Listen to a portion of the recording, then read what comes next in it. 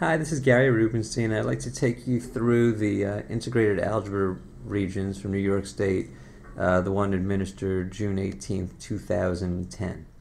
First thing you should do is download this test, and here's how you get it. You go to this website, www.nysedregents.org. Then you scroll down here to high school regions, mathematics, integrated algebra, and you get all the regions here, and the one we're looking at now is June 2010. And I'd advise you to download it and try the whole test yourself first, but if you don't have time, it's still good to download it, and then you could try the questions one at a time. So here's the first 2-point question. Why don't you take a minute to look at that and think about what you would say. Well, for this question, a set is a collection of objects. So the set U is a collection of these 6 letters. B is a subset of U. That means that all of the elements in this set B, A, I, and O, are also elements of the set U. And the question is, what is the complement of set B? Well, all the complement means is all of the items that are in U but are not in B. So U has these 6 different letters, B has these 3 letters, but the letters that B is missing is the complement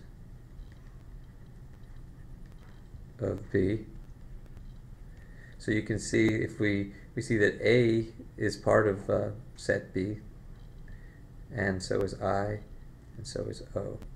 So the complements of B are the 3 letters that are in U but are not in A, which is why the answer to this question is S, P, H.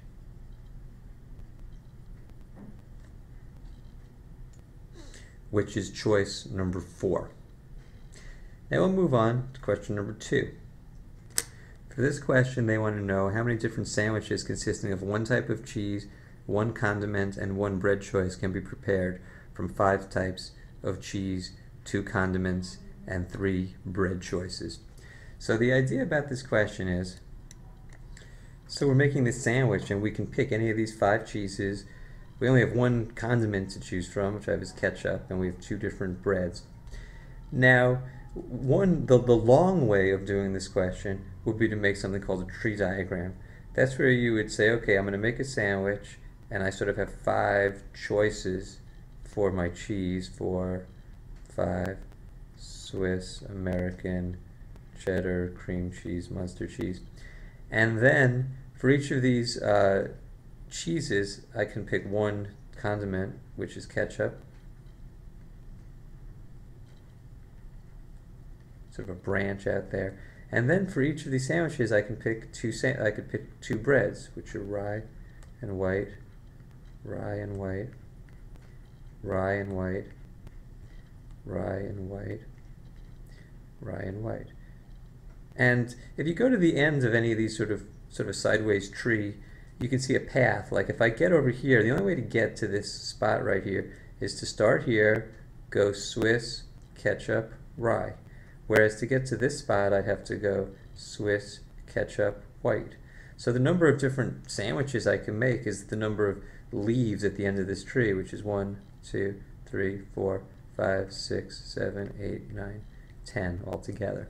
Now there is a shortcut for a question like this, and it looks like this. You make these little lines which represent the number of ways you could do each of the different choices you have.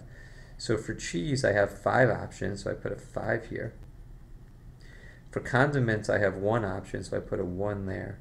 And for bread, I have 2 options, so I put a 2 there.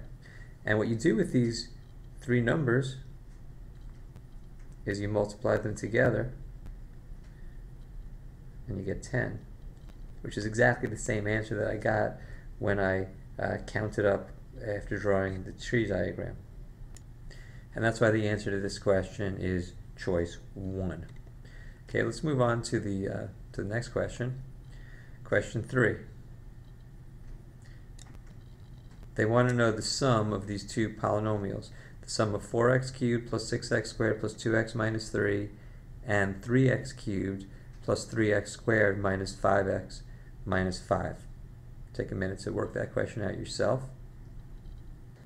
Now, to do a question like this, you need to understand the concept of like terms. When you have a bunch of numbers being added together, 2 plus 1 plus 5, you can add them together because they're all the same type of thing. If you have variables like 2x plus 1x plus 5x, those are called like terms because they all are x's, and you could add those together to become 8x. Same thing would happen with other things besides variables. Like if I said I have 2 dogs and 1 dog and 5 dogs, it would add up to 8 dogs. But when you have a mix of terms, I could take my dog's example. I could say I have 2 dogs plus 3 cats plus 5 dogs. Well, it is 10 animals, I suppose you could say, but more specifically, we could say that I have 7 dogs and 3 cats. So the like terms, the dogs, can get added together, but the unlike terms, the cats, we can't put together there. Well, when you have something like 2x plus 1 plus 5x plus 2, we can combine the like terms. So this 2x and this plus 5x get put together to become 7x, whereas the plus 1 and the plus 2 get put together to become plus 3. Now, what's not so obvious is that if you have x's and x squares, that they don't count as like terms. So if I say 3x squared plus 2x, those cannot be combined. That's like cats and dogs. So 3x squared plus 2x squared plus 5x, the 3x squared can be combined with the 2x squared to become 5x squared, and the 2x and the 5x can be combined to become 7x. So when I add together to the top here, 4x cubed plus 6x squared plus 2x minus 3, I can combine the x cubes together. 4x cubed plus 3x cubed, 4 plus 3 is 7x cubed. Notice how I wrote these, I lined up so it's easier to see what's getting combined with what. Now I'm going to combine the x squareds. 6x squared plus 3x squared is 9x squared. Now I have to deal with negative numbers, so positive 2x minus 5x. 2 minus 5 is negative 3. The 5 is bigger than the 2, so when you subtract, you're going to get negative. And since 5 minus 2 is 3, the answer to this question is going to be negative 3. And that's why this part is negative 3x.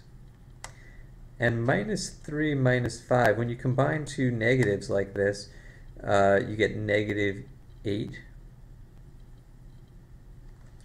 And that's why the answer to this question, 7x cubed plus 9x squared minus 3x minus 8, which is choice number 3.